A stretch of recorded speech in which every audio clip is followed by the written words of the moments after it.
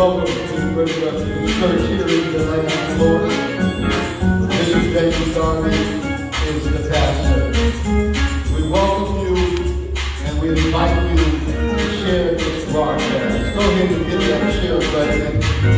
Share it at the watch party, share it on someone else's page, share it in your group, and help us give God some praise today. As I look back over my life, and I feel things so far, I can truly say I've been blessed. I got a testimony. Come on and help me say it. As I look back over my life, and I feel things so far, I can truly say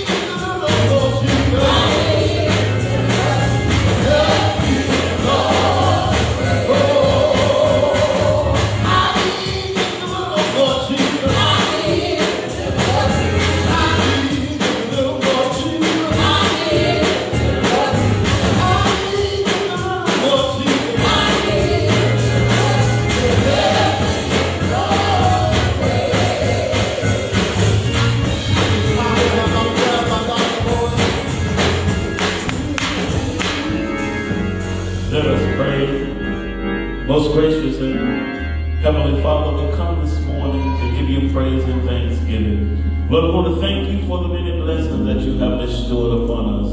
As we bow this morning, we ask, God, that thou would have mercy upon us. Forgive us our sins, God, and help us in the name of Jesus, we pray, to be an overcomer of everything that's unlike you. We pray, God, for our ministry on this morning. We ask you to bless our pastor in a special way and his companion. Lord, we ask you to bless those who are sick among us, those, God, who have called in their prayer requests. Minister unto every need. You know our needs even before we ask. Right now, God, we beseech you to have mercy upon us. Remember, God, those who are convalescent. There are those, God, who are bereavement. We know that you are too wise to make a mistake. We're praying for the Corey family. We're praying for Mother Walker, God. Continue to touch, God, and Sister Carol and her family. Lord, remember all those who have called in and say, help. We need you, God, right now to move in a special way. Bless us on today, and we shall be blessed. Keep us, Lord, and we shall be kept. This is our prayer in the name of Jesus. Amen.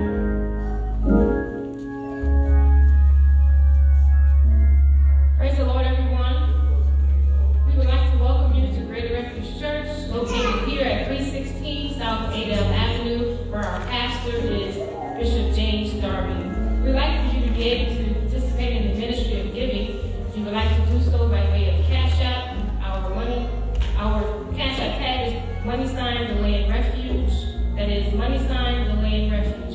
If you would like to participate by way of PayPal, our email address for PayPal is delandrefuge386@gmail.com. Again, that's delandrefuge386@gmail.com. If you would like to mail in your gifts, you may do so by using our address, 316 South Adel Avenue in Deland, Florida. Our zip code is 32720. Again, the address is 316 South Adel Avenue, Deland, Florida. Our zip code is 32720. This information is also being pinned in our live stream. Thank you.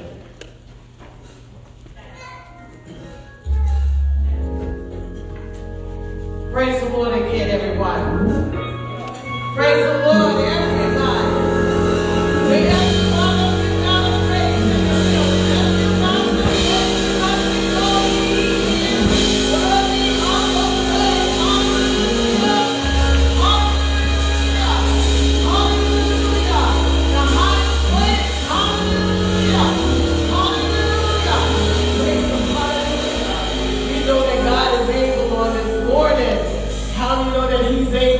Just what he said he would do. So we come to give God a praise. We want you to praise him wherever you are. We want you to worship with us.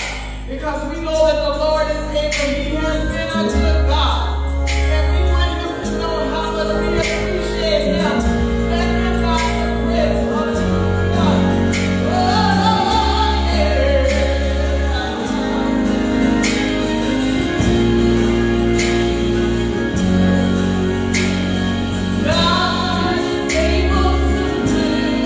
Just what he said he would do.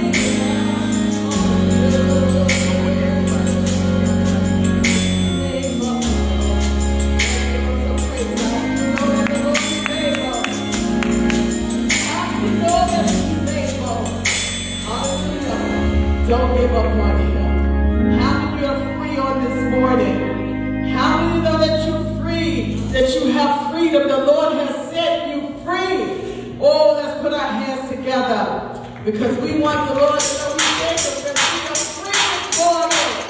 We want to give glory back to him. Thank you to him. Come on, put your hands together. Oh,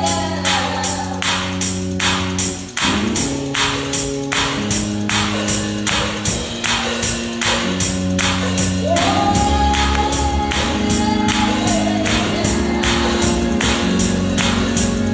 I could fly away.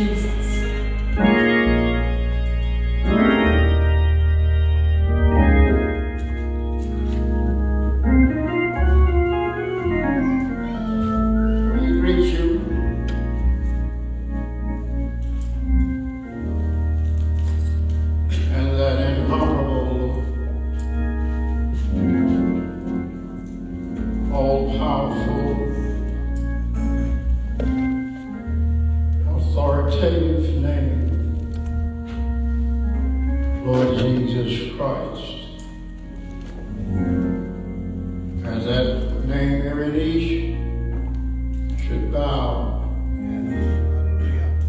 and every tongue confess, all things in heaven, all things in the earth, and things beneath the earth, every knee should bow and confess that Jesus Christ is Lord, to the glory of the Father. Well, of course, this is Pastor of the Greater Refuge Church, and auspices of the International Refuge International Ministries. We share the Word of God with you weekly by virtue of live streaming. I am determined to bring the Word of God to you that are listening. Well, of course, this correspondence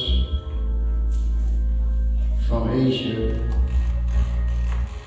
continuous correspondence from the continent of Africa, South America, and of course, those that can understand, and the country of Mexico, where I'm jurisdictional committed to, along with other areas globally. These are perilous times, difficult times, things that are happening that have never occurred in our lifetime. But in spite of all the adversities and all the negatives that we encounter, God is still God. I feel the extreme necessity to bring to you the Word of God without compromise. Souls are dying every day. Many of them are lost because they have received false information. The Bible is our guide. It is our most instructive instrument to direct our lives.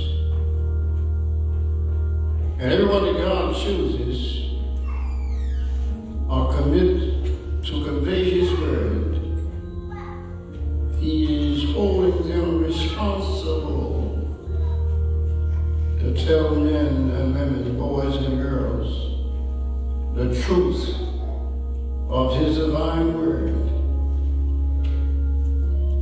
For that reason, it is incumbent on this oracle to bring you the truth of God's Word.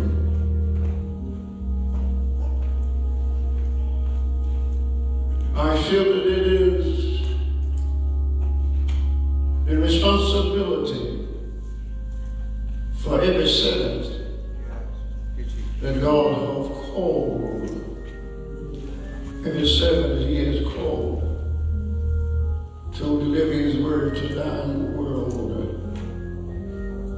to minister without compromise and preach the truth. We hear messages every day. We hear so many generic messages. But God calls us to preach and to teach. As I said on last week, cry loud and spare not. It is incumbent, absolutely necessary to deliver the truth of God's word, because souls are involved. There's a daily war that goes on every day. Prince of demons coming against the Prince of Peace. And the souls involved are the lives of men. And it is incumbent on every soldier to deliver the word of God without compromise. Yes. It does not have any regards, any respect one above another, but it is applicable to everybody. The Bible declares, for the grace of God to bring salvation, as Titus recorded, has appeared unto all men, teaching us that denying ungodliness and worldly lust, that we should live soberly, righteously, and godly in this present world. I have a message that I've chosen today. And of course, the subject is the power of the church. The power of the church. It is understanding that we must come to a complete understanding of who is the church. Who makes up the church? What are the qualifications to be a part of the church? What are the requirements? One just does not make it up in his or her mind that I will simply have the minister, have the secretary to place my name on the church roll and shake hands with the pastor, and I'm in the church. Jesus declared that you must be born again, born of the water and born of the Spirit. He that believeth and is baptized shall be saved, and these signs shall follow them that believe. In my name they shall cast out devils. They shall speak in new tongues, other languages. They shall take up serpents. And if they drink any deadly thing, it shall not harm them. And finally they shall lay hands on the sick, and the sick shall recover. And Acts chapter 1, verse 8. If you would focus attention there, these are the words of Jesus. Some of the last words that he said to his disciples and those that were gathered there in a number to observe his departure, to observe, watch him as he leave earth and go beyond earth's atmosphere, past the portals, on and on, crocus spear, all the spears that you want to call, and drop him off by a cloud on the right hand of the Father in heaven. He said unto them in chapter 1, verse 8, but ye shall receive power. After that, the Holy Ghost is come upon you, and you shall be witnesses unto me, both in Jerusalem and in all Judea, and in Samaria, and unto the utmost parts of the earth. Note here, he says, you shall receive power. He's talking to those that are about to enter into the church. They were religious leaders. Inclusive in them was the very woman that birthed Jesus into the world. Jesus had 4 brothers, And of course, he had at least 2 sisters. It doesn't mention his sisters in the text, but he mentions Jesus' mother and his brothers. He said to them, and we'll find out in just a moment, in verse 12 and verse 14, all of those that were in the number that followed the instructions of Jesus. But he says to them, you shall receive power. Now the principal spokesman for the group was Peter. We'll find out later that Peter preached the first message of grace. First message that came from the church. He was a bad boy. He was violent, cut servants ill, cursed, in his denial of the person of Jesus. Because he had followed Jesus for 3.5 years. One of the principal individuals that stayed close to Jesus. But he was powerless without the Holy Ghost. Powerless without the Holy Ghost.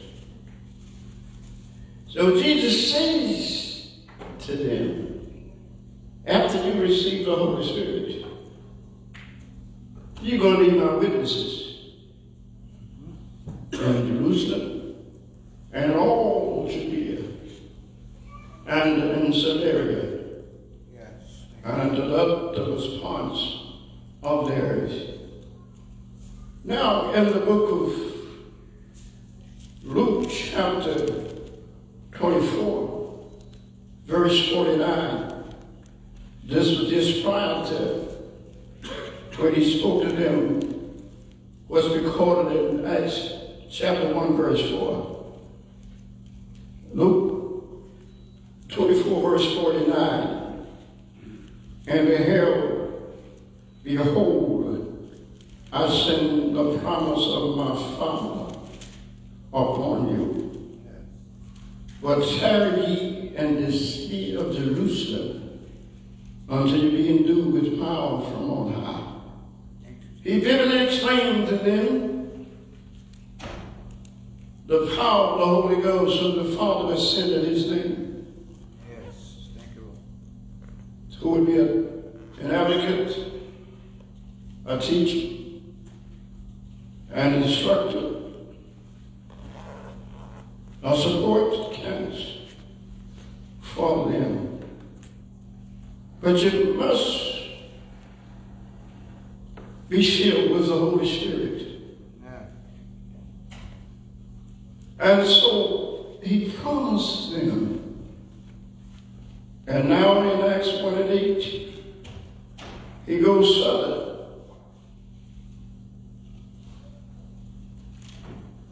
They are to prepare themselves to go into the upper room and wait for the promise of the Holy Spirit. Who was in this group, we ask? Who was in this group? In chapter 1, verses 12 through 14. Then returned they unto Jerusalem from the mount called Olivet, which is from Jerusalem a Sabbath day's journey. And when they were come in, they went up into an upper room, where Lord listened to those that were in this room, waiting for the Holy Spirit. There abode Peter and James and John and Andrew, Philip and Thomas, Bartholomew, Matthew, James, the son of Alphaeus, and Simon the Zealot, and Judas, the brother of James. Oh, these all continued with one accord in prayer and supplication with the women, and Mary, the mother of Jesus, and with his brother. Yes. Mary, the mother of Jesus, and Jesus' 4 brothers. They were in this group. There were about 120 of them. So if even the woman that birthed Jesus in the world had to be filled with the Holy Ghost, what makes any other individual think that they are exempted? The devil wants you to think so, because he wants your soul. There's no way to get around the word of God. God's word is ironclad. It is as solid as the rock of Gibraltar. It stands. It doesn't deviate. And non-condemned. God's word is impeccable. His word is true. The woman that birthed Jesus in the world, Lord tells her, you must go. I don't know what he called her, mom. Or what he called her. But let her know she had to have the Holy Spirit. She carried him for 9 months. But if she carried him, and then she had to receive the Holy Ghost. What about you, mama? What about you, mama? What about you, mama? That are listening to this cast. And the brothers of Jesus. He lived as an ordinary child. He was human and he was divine. As a child, he had the skills of a child. He had to be trained because he was human. Yes. The Bible declared when they returned from Jerusalem, after they found Jesus in the temple, the lawyers, the doctors, those that are high up on the stratification list, educated, and the Jewish theology, talking to them, questioning and answering to them. And when Mary found that he was not with them when they were going back home, she returned and there she found him in the temple. And the Bible says he grew in stature. He's a child, but he grew up in stature. And not only that, he grew in wisdom. He grew in knowledge. Because he was human. The God part of him was not to manifest itself until the time had come. Now, he has died. He has gone to the grave. And he has risen from the dead. And now he's giving his instructions to those that would become a part of his body. The church is the body of Christ. The ecclesia. You're drawn out from the world. And you're formed into his body. And the Bible declared that by one Spirit, or be all baptized into one body, both Jew and Gentile.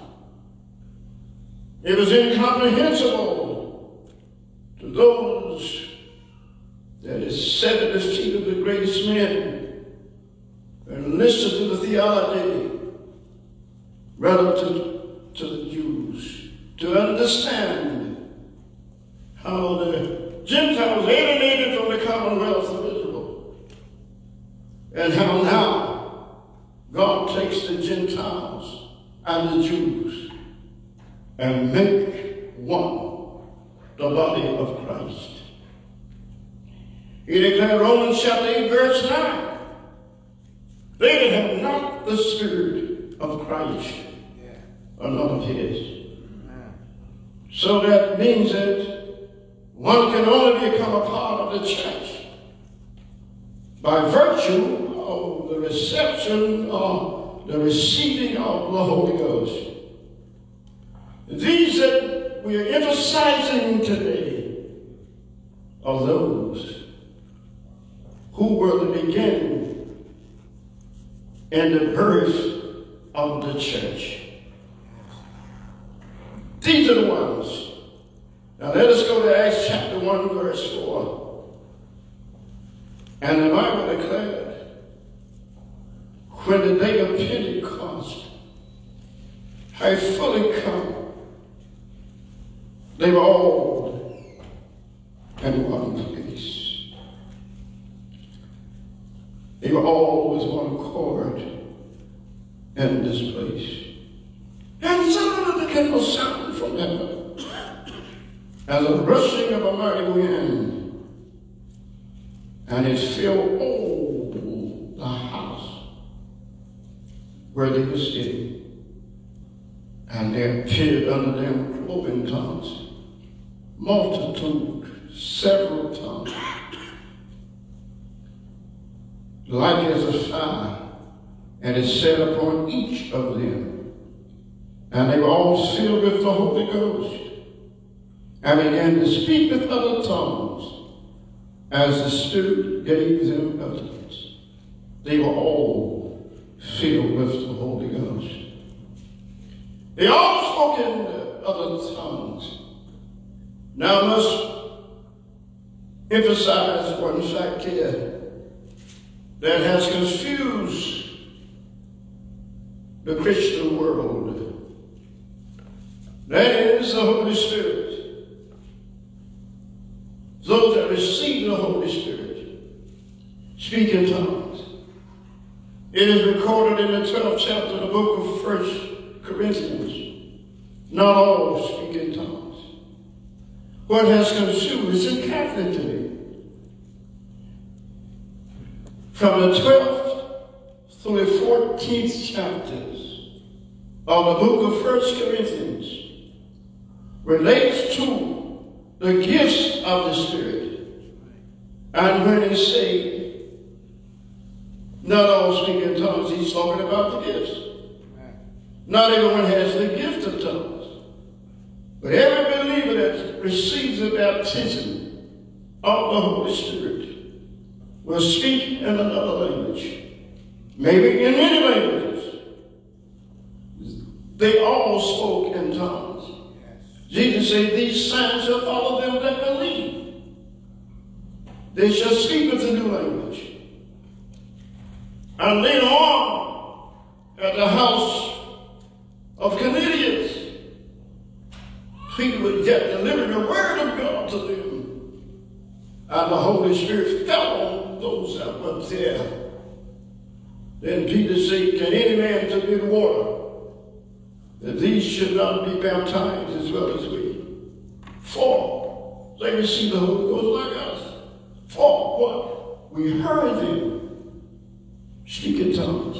Yeah. And furthermore, Acts chapter 19, they were the followers of John.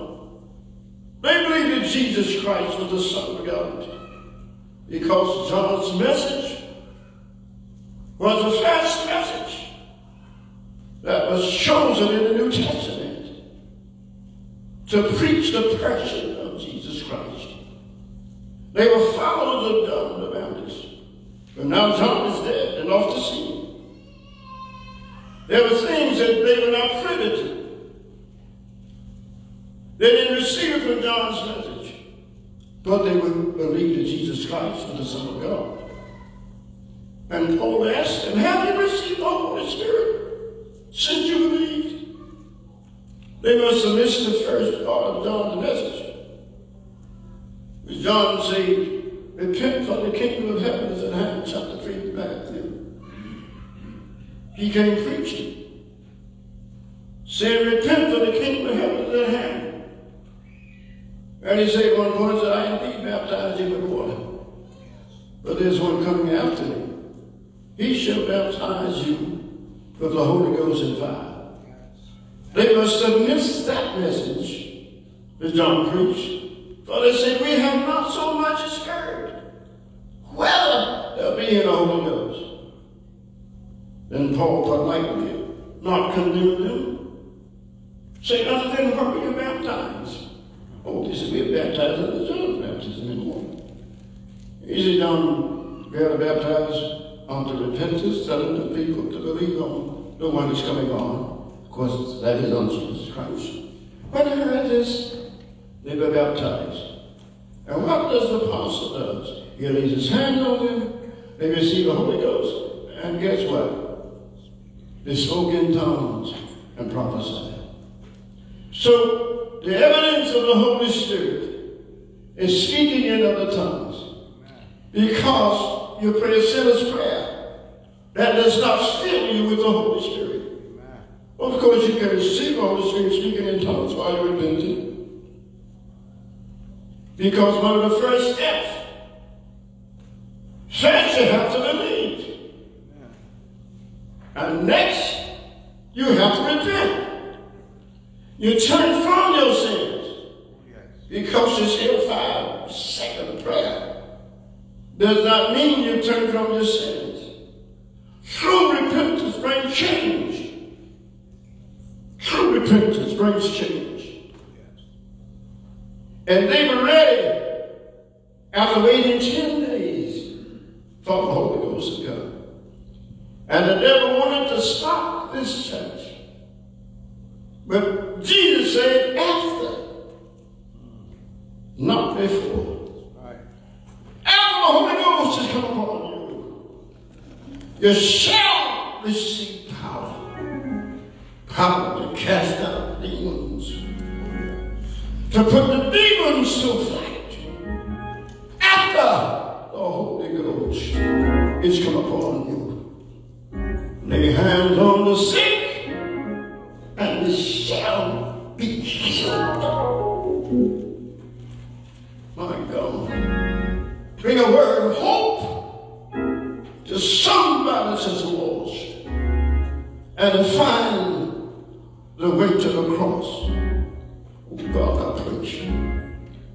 The devil wants to stop the church. He cannot reign victoriously over the church. He said, upon this rock I build the church, and the gates of hell shall not prevail against it. The demons of hell, they come to stop it, but they never become triumphant over the church. Can somebody in Africa give God a praise right now? Can somebody in Asia give him a praise right now? Can somebody down in South America give him a praise right now? Can somebody in the hills of Mexico, Dios te bendiga, Alabama, El Zor, right now, praise Him. Can somebody in America lift your hands up and shout to the Lord and give Him a praise right now? Oh, this rock I build my church. Oh, yes, I do. Upon this rock I build my church, and the gates of hell shall not prevail against it. God's church is all powerful because the Lord is on the inside of you. Sometimes you don't understand the power that's invested in you by the Holy Ghost. Hallelujah. The power of the Holy Ghost is in you. That's Jesus in an abstract form, in an invisible form, that's on the inside of you. He said, greater is He that's in you, or that's in me, than he that is in the world. His church is all powerful. His church is not a social agency. It's all powerful. It's all powerful. said to his disciples after the Holy Ghost, he that believeth on me, the works that I do, you should do also. Can I get a witness here? The Holy Ghost on the inside of you gives you the power to put demons to flight. The Holy Ghost on the inside of you gives you the authority to command miracles to take place. The Holy Ghost on the inside of you, hallelujah, has ability to revolutionize everything around you. Can somebody give him some praise?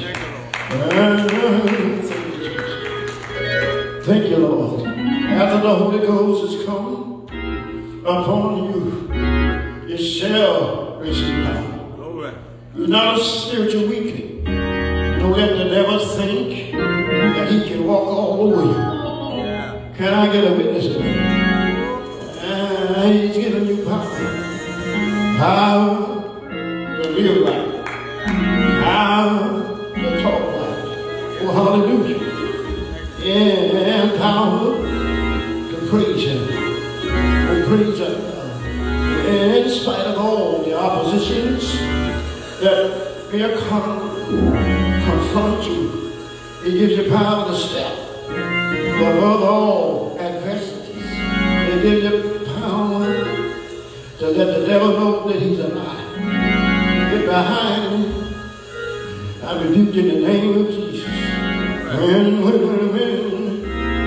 the enemy comes, my God, trying to turn you away from the kingdom of God, something on the inside of you lets you know that there's a power in you that can put the demons to a flight.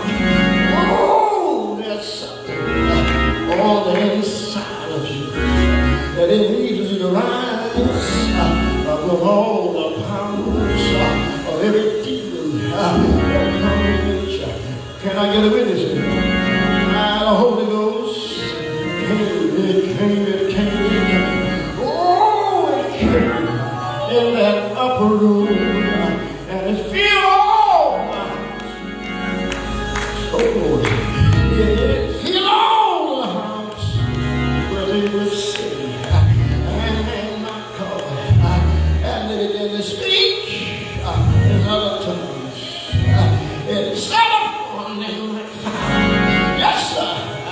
He said early on, John did, he shall baptize you with the Holy Ghost. And there was fire in another room. But the Holy Ghost is in the place. When the Holy Ghost, can somebody shout holy? With the Holy Ghost, with the Holy Ghost, with the Holy Ghost comes in. The demons have to take a back seat. When the Holy Ghost comes in, the demons have to humble themselves because there's power in the Holy Ghost. I said there's power in the Holy Ghost. There's power in the Holy Ghost. Almighty power in the Holy Ghost.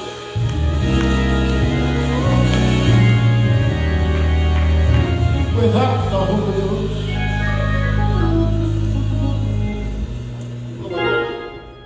without the Holy Ghost,